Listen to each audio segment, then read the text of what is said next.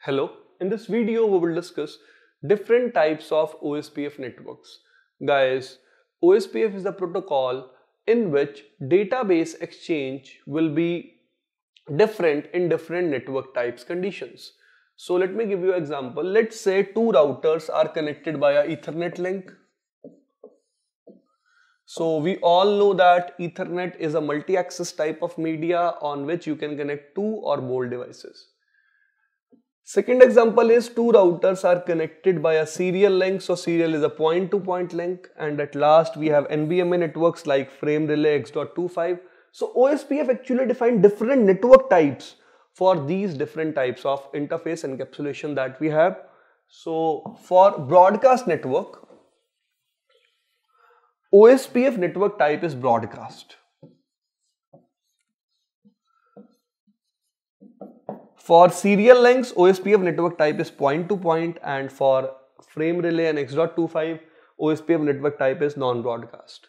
So in non-broadcast network type, we also have static neighbor concept, but in these two cases, neighborship is dynamic. So the database process that we have discussed is very similar to point-to-point, but if you talk about multi-access networks, or if you talk about how database is exchanged in case of broadcast network type, that is a bit different process that we will understand in this video. So first thing is, whenever we talk about a multi-access segment, in case of OSPF, on that particular multi-access segment, there will always be DR and BDR election. So let's say I have some routers R1, R2, R3, R4, and this is my switch. So this is actually a multi-access segment.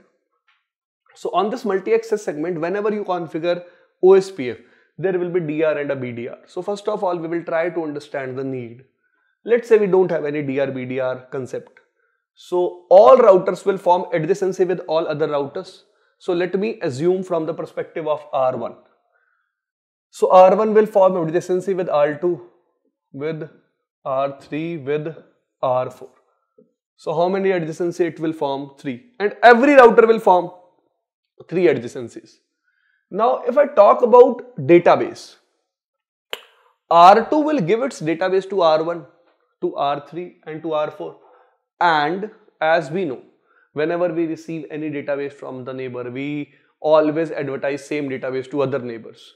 So like you can understand, when R2 will forward its database to R1, it will forward the same to R3, to R4, because switch will broadcast the database. By default, that is a multicast traffic, and switch will always broadcast multicast traffic. And R4 will again send back that database to R1. R3 will again send back that database to R1. So guys, flooding of database will create a chaos in this network. So to overcome these problems, we have the concept of DR and BDR. Next reason why we come up with DR and BDR, to reduce the number of adjacencies. So like, there are two reasons. First, to reduce database flooding. Second, to decrease the number of adjacencies. So like I have R1, I have a switch, R2, R3, R4. Now, out of these 4 routers, one will become DR. Forget BDR for some time. So all routers will just form adjacency with DR. Just with DR. They will not form any adjacency with them. They will not form any adjacency between them. They will remain in which state? Two-way state. Two-way state means they will just form neighborship. They will not exchange any database. Fine. So they will just form adjacency with DR. So whenever R3 has to exchange any database with any other router, so it will send database to DR. DR will send that database to the other routers. So in this way, we are exchanging database efficiently, and by just forming adjacency with the DR, we are also decreasing the number of adjacencies that will exist on this particular segment. So by default, how many adjacencies exist? N into n minus 1 upon 2. So these are the by default adjacencies that will exist. N are the number of routers.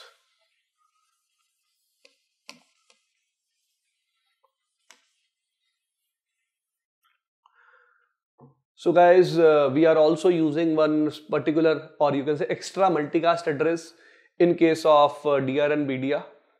That is, normally OSPF uses 224.0.0.5 for exchanging OSPF hello packets and databases, updates, everything. But on multi-access segment in case of DR and BDR, we have one more multicast address, that is 224.0.0.6.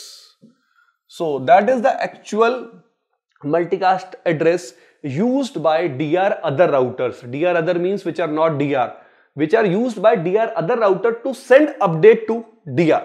Because like I told you, whenever a router will send an update, update is always multicast, and multicast traffic is broadcasted by the switch. So it will be received by all the routers, but none of other routers will process it because it is sent on which address? 224.0.0.6, which is only heard by, or which is only received by DR.